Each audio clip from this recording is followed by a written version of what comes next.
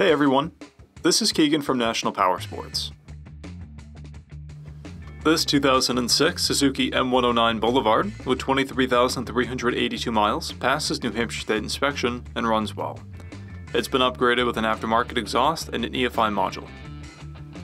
The Boulevard is a high-displacement cruiser that was built to deliver hearty power without sacrificing comfort.